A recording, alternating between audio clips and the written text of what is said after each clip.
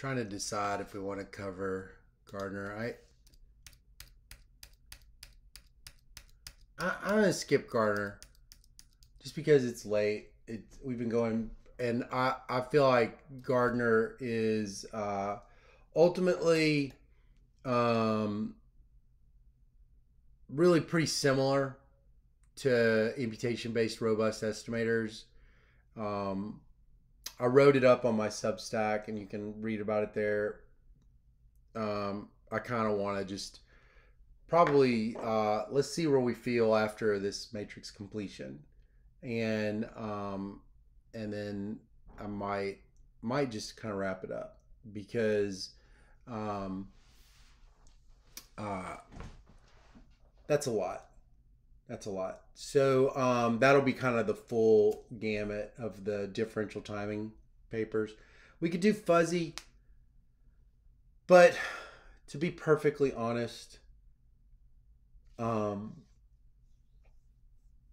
don't think that fuzzy happens as much as you think it might in your practical research. I could be wrong. Let me explain that later. Let's do the matrix completion. So the main part of the article, this is from Susan Athey. There's a bunch of people. Let's see, who's the authors? So we go here. We go to Nova article.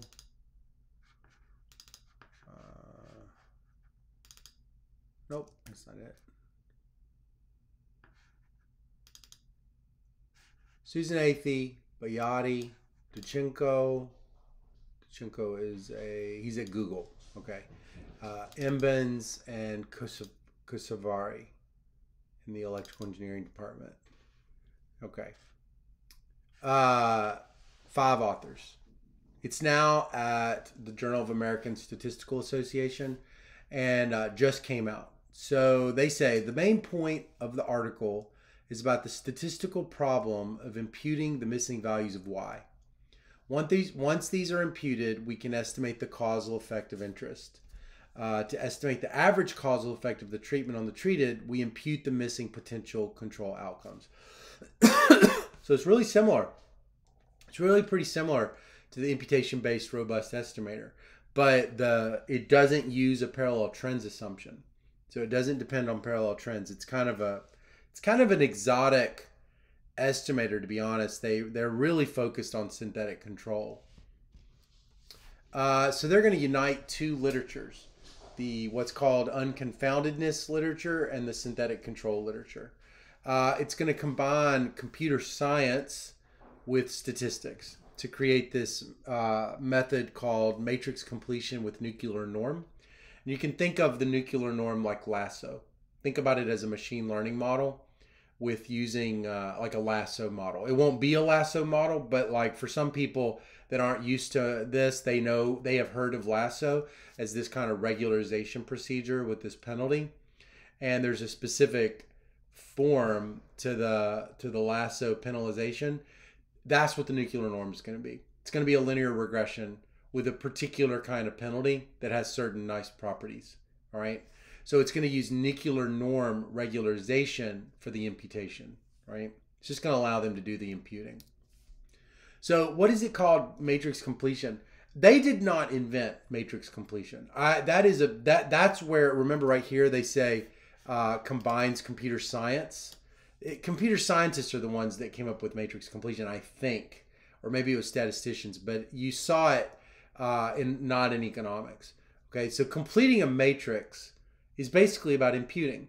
It's about filling in. It's about guessing at the correct values that are missing. Okay, so the completion part is just another name for filling in a matrix or imputing. So in causal inference, if the matrix is a matrix of potential outcomes like y0, okay, so y0 is missing units due to it's due to counterfactuals. All right, so if you've got like, let's say there's 30 of us on the call, right?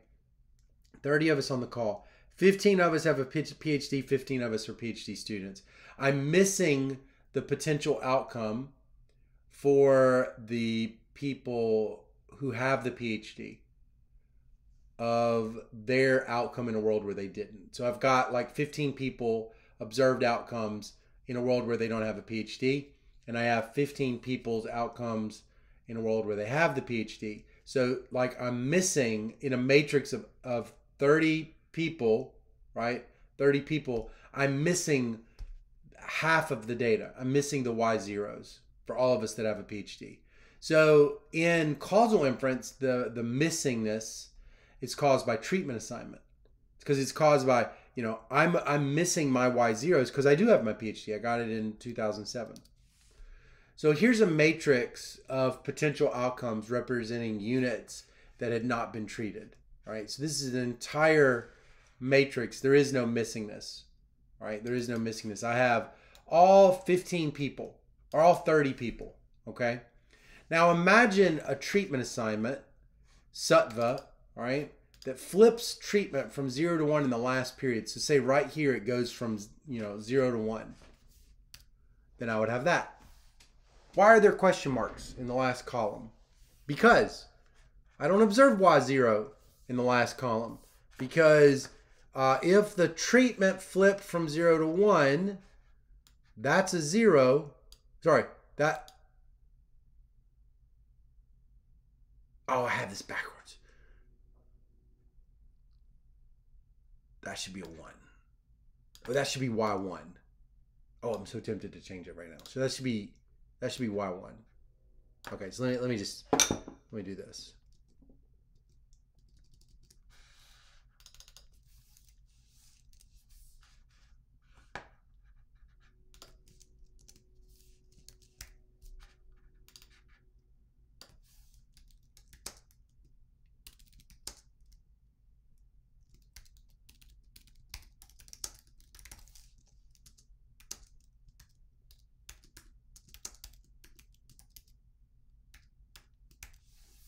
There you go.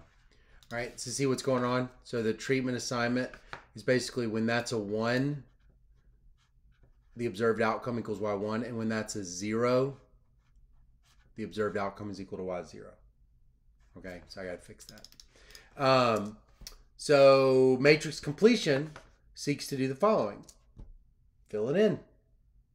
Fill in the missing counterfactuals. Get all of my outcomes. And it does it at the individual level. Look, it's doing it at the individual level. So this is for unit 1. This is for unit 2. This is for unit I, for every period. Okay? Once you have those, then you can just calculate. You have Y1, right? You have Y1. So you just say Y1 minus Y0, Y1 minus Y0, Y1 minus Y0, and then you can aggregate them. So it's still an aggregation process, but you're not aggregating the treatment effects. You're the aggregate treatment effects at the group level. You're aggregating the individual level, and you're doing it based off an explicit imputation. Okay. So where did matrix completion come from? This is not the history. So even though it says history, it's actually not the history. It's a famous piece of history. It's pretty fun. So in 2006, Netflix had a contest. It had a contest. And in this contest, the winner would get $1 million if they could improve Netflix's predictive model by 10 points on root mean squared error. What were they doing? Some of you that are younger may not remember this. The older people on the call will remember it. Before Netflix was a streaming service, you would get discs in the mail. And when you had discs in the mail, it was like a huge part of the business model was what was called the queue, Q-U-E-U-E, queue. And you would just queue up the movies or the TV shows.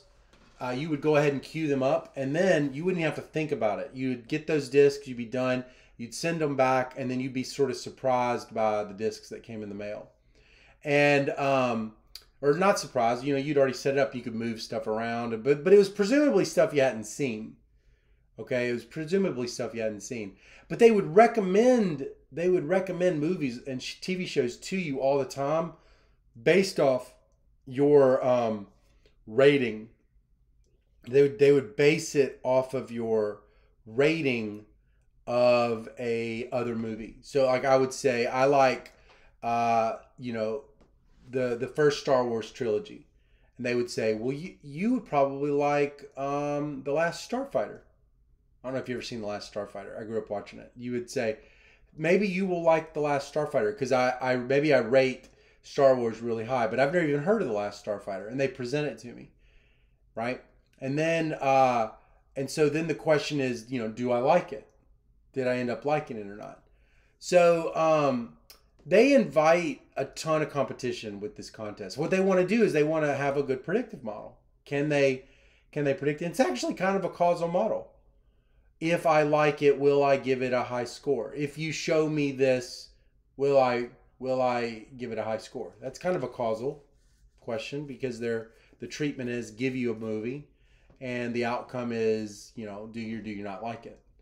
So it invited a ton of competition from MIT faculty, teams, entire labs of MIT faculty and student, to just regular people who would work out of their home office working on this. Because ultimately they would give data. Everybody was given this database, which was then tested by Netflix on a holdout data set. So they would have like this huge data set and they would give you they'd have some data set of like 1 million observations. Hold on. Motion detected at the side door. Let's hope not, since it is 6 o'clock in the morning. See if I'm getting robbed here. Nope. Bugs. Everybody was given a data set. So maybe they have a data set of 1 million movies, 1 million movie observations, 1 million people rating movies. They'd give out 750,000. They'd give this data set of 750,000 observations that you would fit your model on. You'd send your model back to them, and then they would run it on the remaining holdout data set and see how well your model did.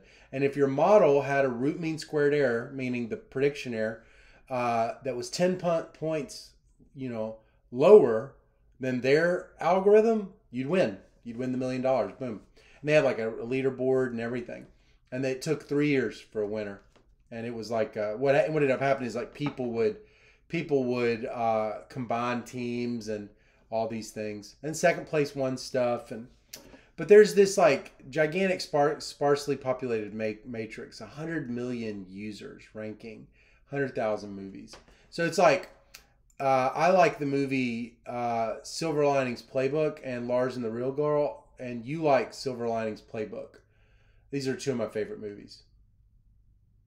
Yeah, fun fact, Trungley says the winning algorithm was never implemented. Trungley, tell us why that was.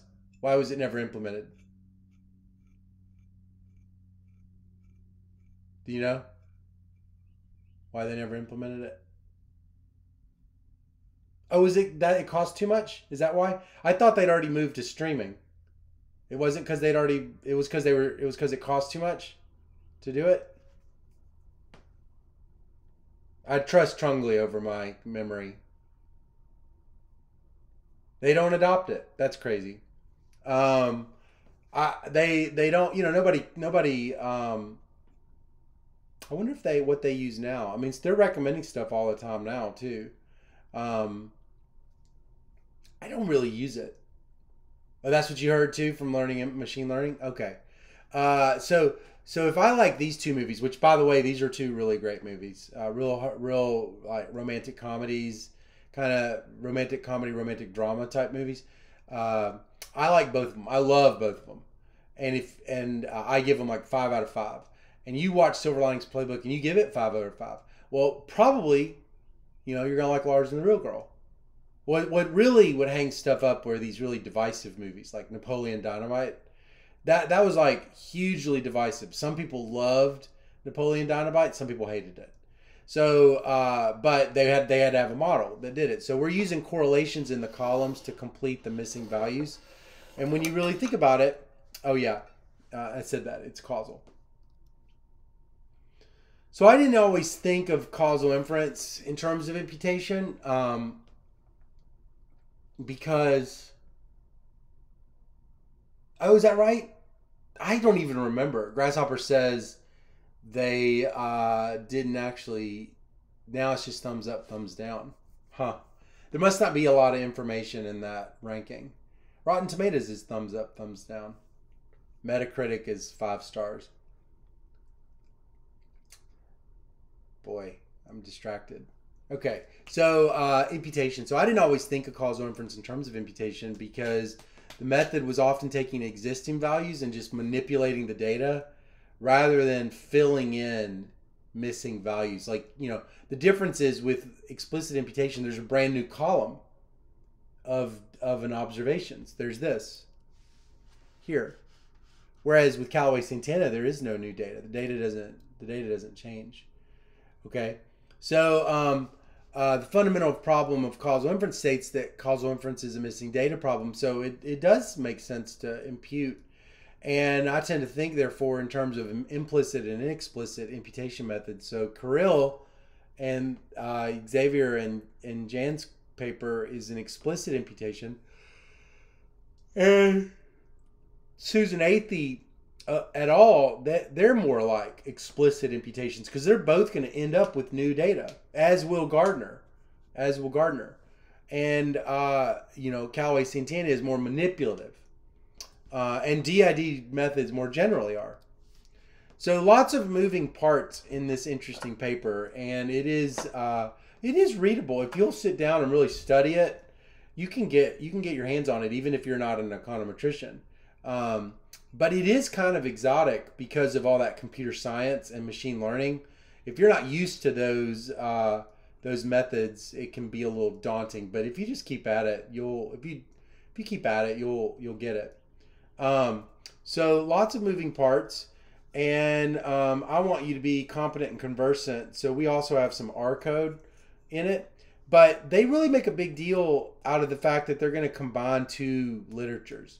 The unconfoundedness literature sometimes will explicitly impute missing counterfactuals.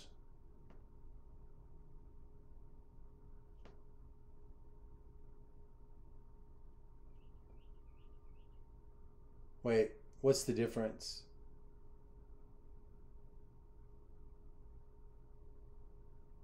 I always see it being in parentheses. I always see, let's look at what Embens and Rubin do. Let's see what they do.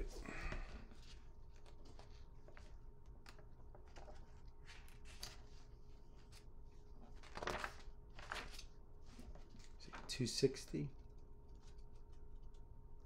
They're probably going to use a W. Yeah, so let's put it up here. Yeah, I think that they do not use that second one.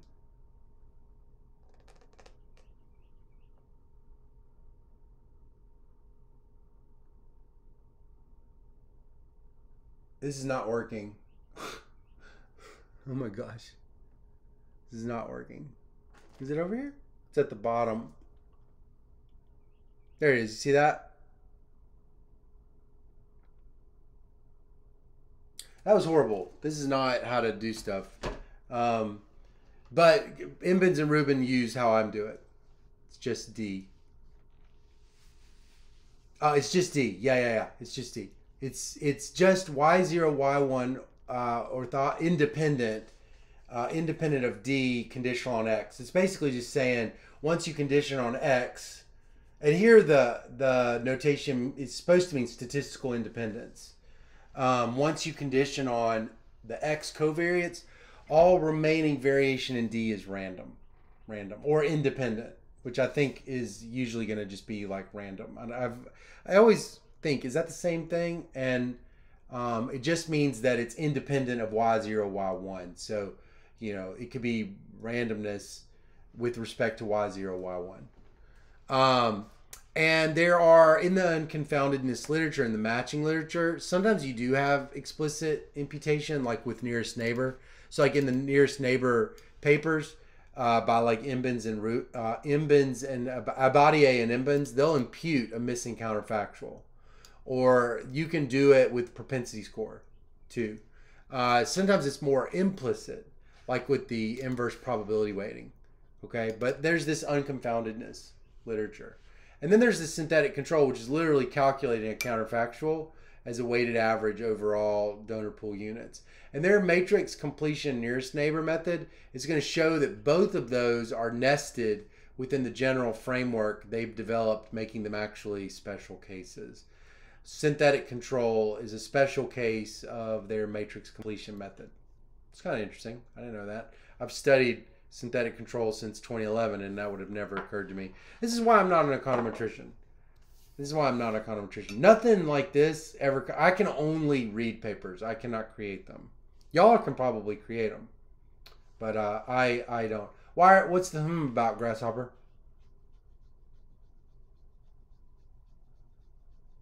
Tell me what you're thinking. Something doesn't feel right. I want to hear what Grasshopper has to say. I'm gonna teach Grasshopper, and then when you post what it is that doesn't feel right, I'll go back to your observation. So the differences conceptually, they're different in the way they exploit patterns. Okay, they're gonna exploit patterns differently. Unconfoundedness comes from assuming that patterns are stable over that patterns over time are stable across units. Synth assumes patterns across units are stable over time. All right. So the regularization, particularly this nuclear norm, is going to nest them both as a special case of matrix completion. Matrix completion with the nuclear norm. Oh, good. All right, perfect. So the gist, they're going to use these factor models and interactive fixed effects that model the observed outcome as the sum of a linear function of covariates and an unobserved component that is a low rank matrix plus some noise. And if I'm understanding it correctly, synthetic control explicitly does that. There's explicitly a factor model, and that factor model models the counterfactual. Okay. Estimates are typically based on minimizing the sum of squared residuals given the rank of the matrix of unobserved components with the rank itself, with you estimating the rank. So you're going to estimate the rank itself. It's going to be some low rank matrix. And then given that low rank matrix, you're going to estimate the missing counterfactuals using a linear model, using OLS. So the formal results, there's three contributions to the formal, to this paper. First is formal results for non-random missingness when the block structure allows for correlation over time. So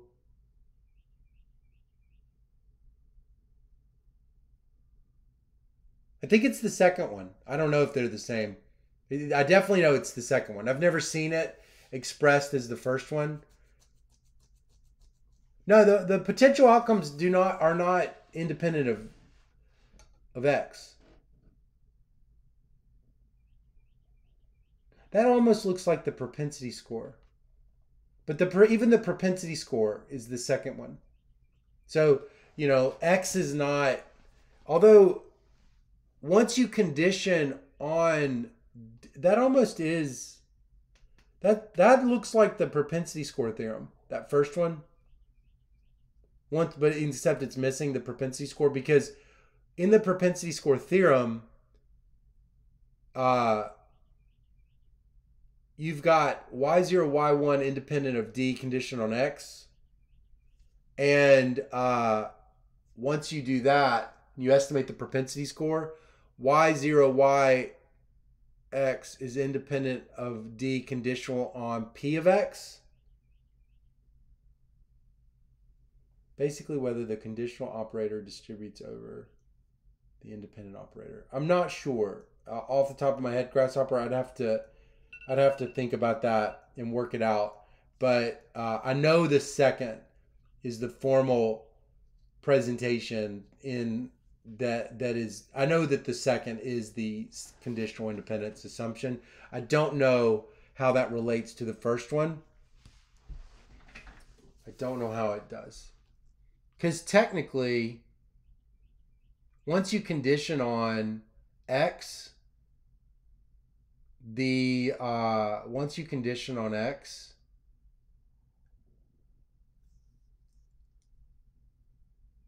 once you condition on D, conditional on X, X is no longer, well, I know the second is true. I don't know about the first. If the first, I'm sorry, I just don't know. Okay. So formal results are going to be allowing for this block structure is going to allow for correlation over time. That's going to be the role of the nuclear norm. And then they're going to show that synthetic control and unconfoundedness are actually matrix completion methods.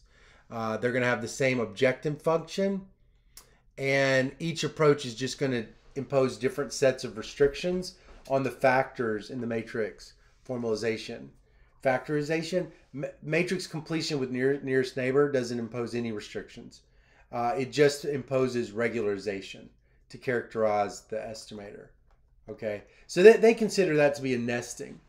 And then the last is they're going to apply it to two data sets, but I skipped that because I don't know. It took me, I kind of stuck to the theory, but basically the method finds that compared to synthetic control and the other, and they call it diff and diff, which I guess is two-way fixed effects. That I couldn't quite figure that out. Has lower prediction error. So there's lots of jargon in this article. They got unconfoundedness, vertical and horizontal regression, fat and thin matrices. Unfortunately, you need to learn all of it. So let me try to organize it. You're going to define the matrix first in terms of a block structure, which is describing where and when the missingness occurs. And basically what you're working with is, best I can tell, you're working from irreversible treatments.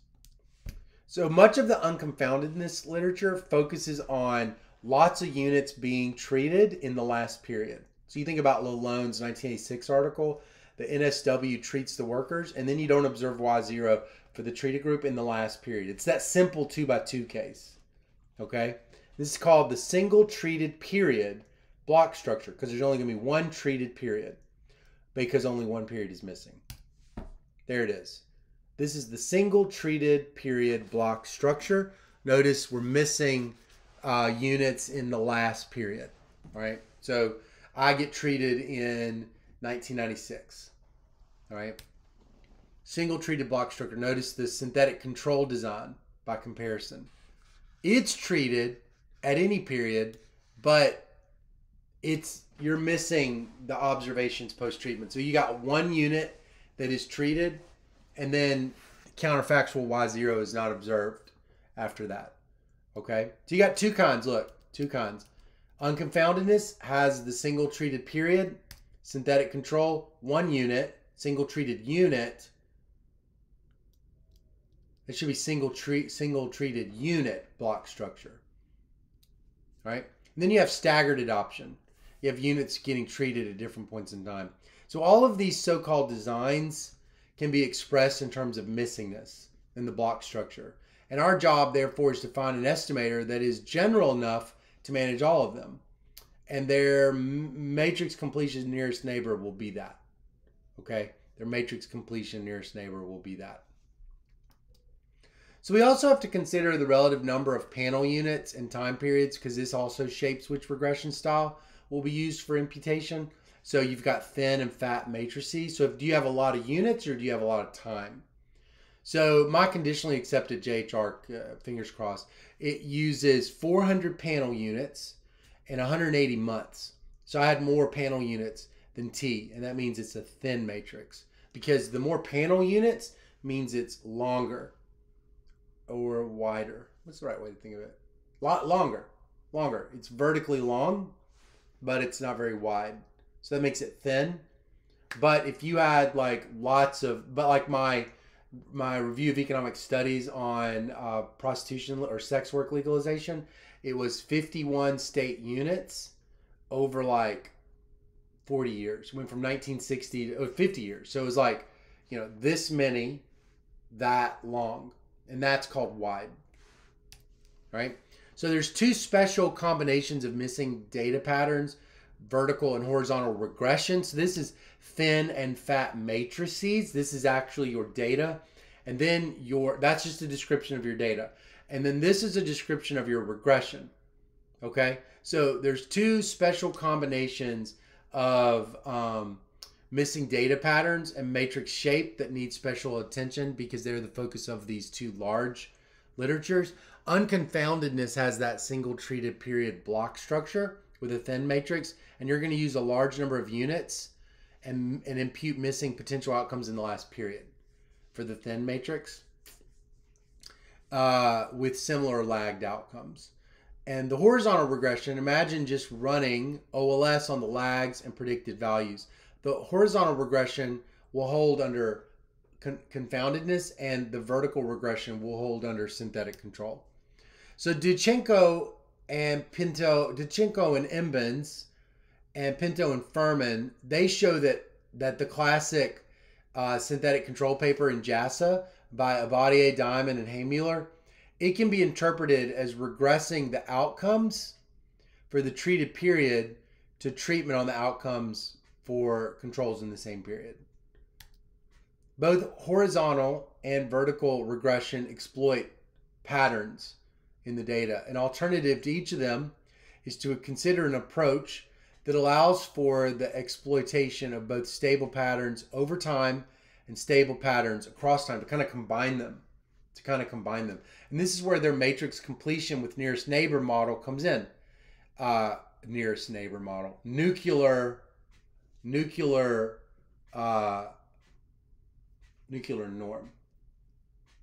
I'm looking at this thing. Oh, thank you.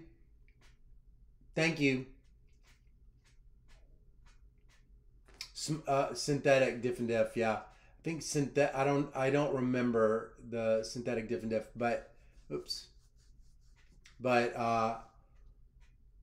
long Thua post this. This is really good. So this is probably something I should have incorporated into the talk. There's just so many papers. Just so many papers to do. There's also the, what is it called? Changes and changes model. There's the diff and diff, and there's the changes and changes model. So this is where their matrix completion with nuclear norm model comes in. It does this. It exploits patterns cross-sectionally and longitudinally. All right. So we're going to model the N by T matrix of complete outcomes data matrix Y as a matrix that we're going to estimate plus some error term. And the error conditional on this matrix that we're going to estimate will be equal to 0. So just think of the error term as measurement error. That's what they say if you need a framework to think about it. So you're going to have this complete matrix that you've estimated that's going to have 0 mean conditional independence.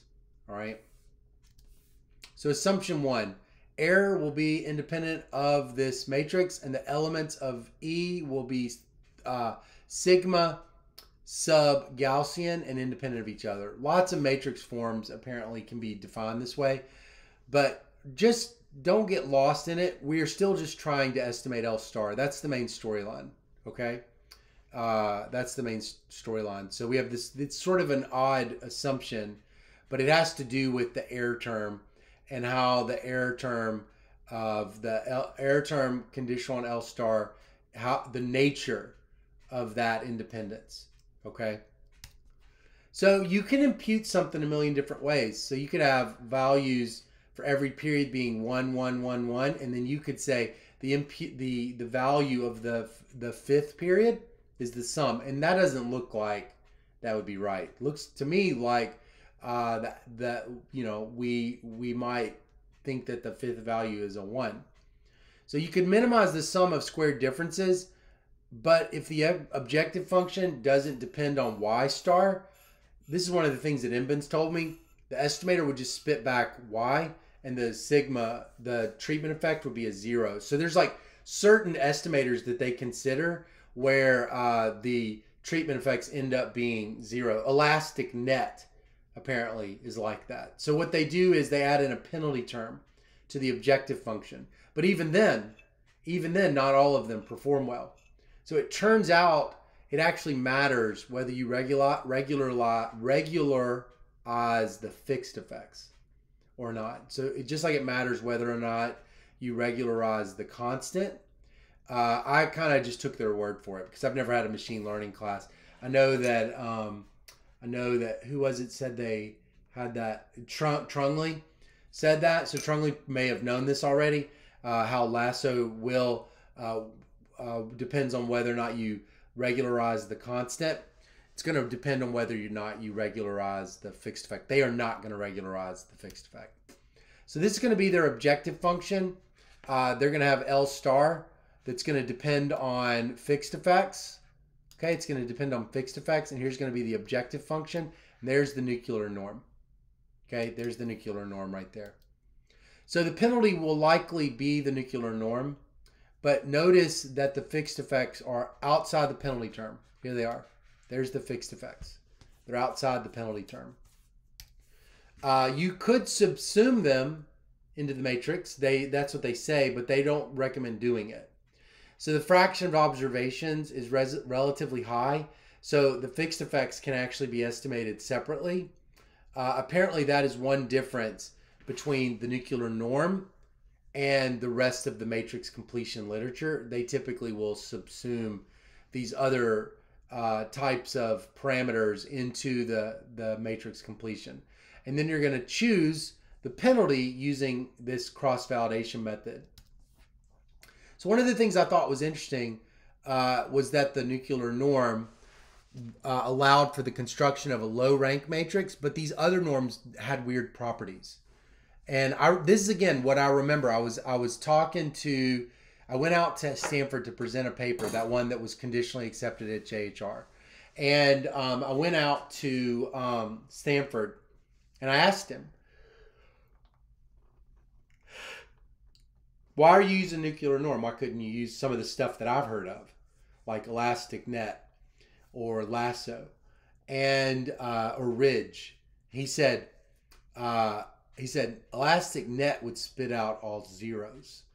And I remember thinking, why in the world did I think I would understand what he tells me when I ask this question? So they're all performing very strange. So one advantage of nuclear norm is that it's fast. And convex optimization programs will do it, whereas some of the others won't because of the large N or large T issues. And there's almost like a crosswalk between this and Borsak, but I don't quite see it. Partly because Borsak is not assuming this, and it's not using regularization. But they're both doing imputation. So it would be really interesting to see how Borsak's paper performs relative to matrix completion. I would be really fascinated by that. But to my knowledge, it hasn't been. So let's review the R code. It uses a command in R called gsynth. I'm just going to look at the Ching and Hoekstra paper because, frankly, it's the data set I know. And ultimately, this is just another model that can be used for differential timing. Multiple imputation. They don't explore multiple imputation. Do you mean imputing missing, like missingness that is not due to the missing counterfactual, like an imbalanced panel? They don't look at it. They're only treating missingness as coming from counterfactuals. So I don't know if they, how it would perform, but they don't look at that. They don't look at that. And in my JHR, we balance too. So I'm not really sure. Borsak,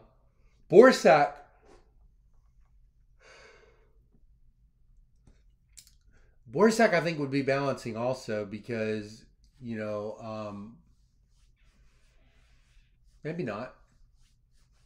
I bet you could do it for Borsak. Although you'd be estimating fixed effects off of missing observables. So I don't actually know how that would perform. Actually, that might be a problem too, especially when you start filling in. So I bet you there's some strong restrictions that you have to place on that form of missingness, even in Borsak's et al. Paper. So I can't really answer questions about when to use it and when not to, because I haven't seen any simulations that compare them. Maybe that's something some of you guys could do, especially some of the graduate students. It would be kind of interesting to see how this estimator performs in differential timing relative to some of these other robust estimators. Because this is designed for differential timing too, but they don't compare it because they're just focused on unconfoundedness and synthetic control, and neither of those are the identifying assumptions for diff and diff. So it's kind of interesting. You choose this. All right. So let's look at it. Let's go to R, and I think I gotta pull it up.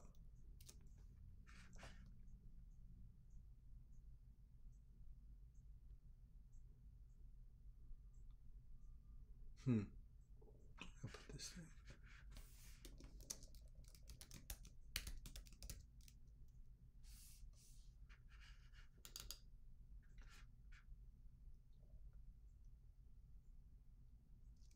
I actually want to do something.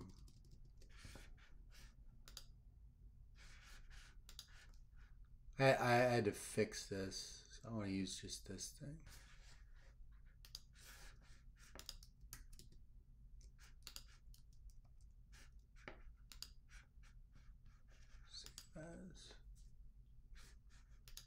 It's in the workshop. Yeah, it was in there. All right. All right, so let's look at this. This is Grant McDermott and Scott Cunningham. The original one I had had a lot of redundant stuff in it. Grant, can see right through it. So we're gonna install a couple of different things. Haven is going to be installed because that's how you load in a Stata data set. So I'm going to load in this Stata data set. And let me just go ahead and give you, oh, actually, shoot. This is all in the, that's kind of interesting. Hold on. Let me save it in Coachella. That's where you want to put it. Coachella programs. Okay, and let me just upload this to you guys.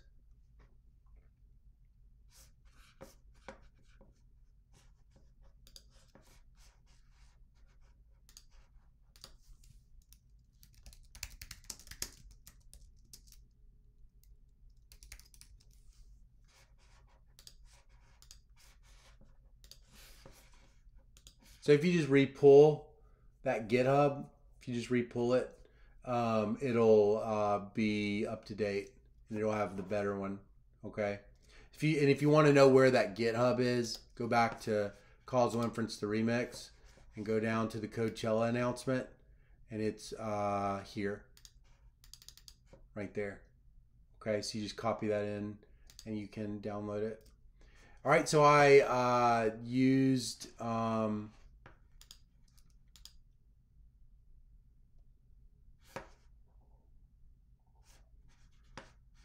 let's use oh, look at that. Okay, so it ran the whole thing. Read in the data set, do the cross validation 10 times.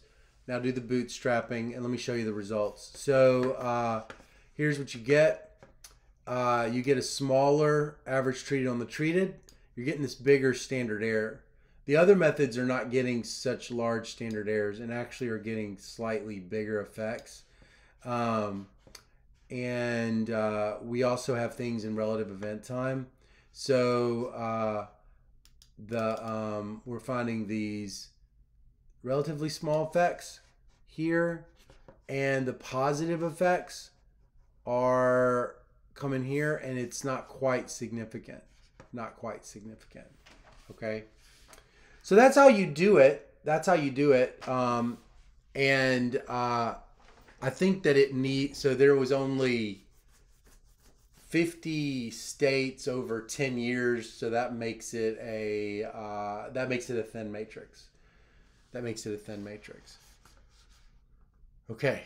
So I'm going to skip the rest of this just because I am a little tired, and I don't think the fuzzy design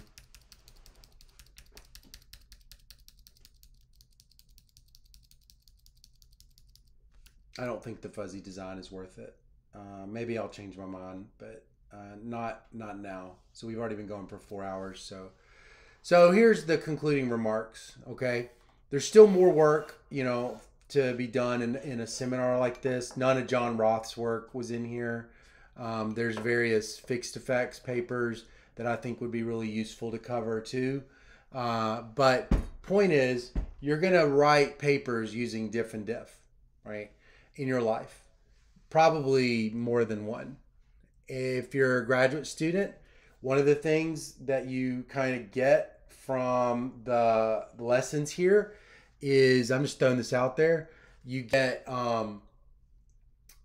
maybe the ones that use differential timing could stand to be updated. So there might be some low-hanging fruit for you, like maybe in a second year paper, even if it was just a literature review, just to kind of see, how strong these results are. So even if you don't write them though, you're still going to read them. You're still going to read these papers, and you're going to read a lot of them that use diff and diff. You're going to referee them. You're going to advise students to use them. You're going to have students that use them. Okay, you're going to have speakers that come using them, and it's in your best interest to make the fixed cost investment in this new literature, because the old methods are mostly harmful. So the good news is we are at the conclusion of this wave of papers for the most part. There's like always going to be these little tweaks, but if you look at the performance of each of these models, they're pretty similar. They really differ, not so much with respect to bias, but with respect to efficiency. And the good news, and then computational speed. So the good news is solutions tend to have common features. Don't use the already treated as controls. Overall presentations tend to be the same. Get static and dynamic specifications. So they're not really all that different. 2x2 has its own problems when estimated using two-way fixed effects. If you include covariates, stronger assumptions are needed to include covariates. Don't control for covariates that could be affected by the outcome. Use something like Santana and Zhao, which allows for you to estimate the average treated on the treated with covariates, not needing the additional assumptions. So the main problem with differential timing is heterogeneity, both over time and cross-sectionally, and the use of already treated units as controls.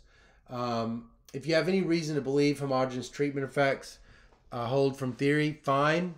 Use two-way fixed effects.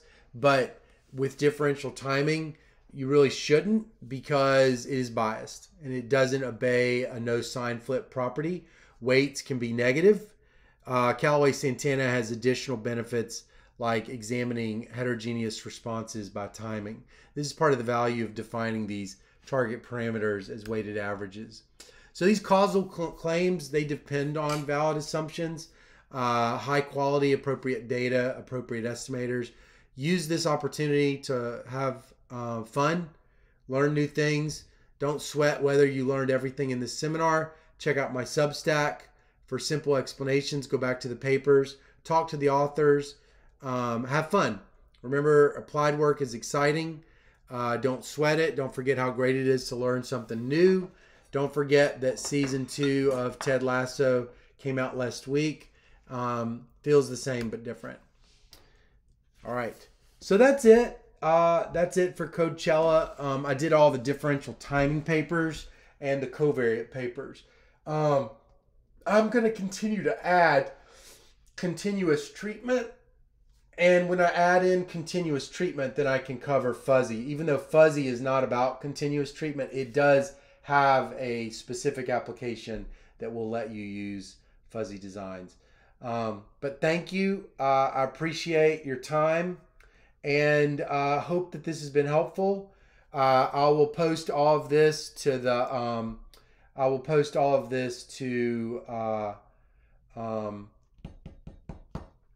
YouTube.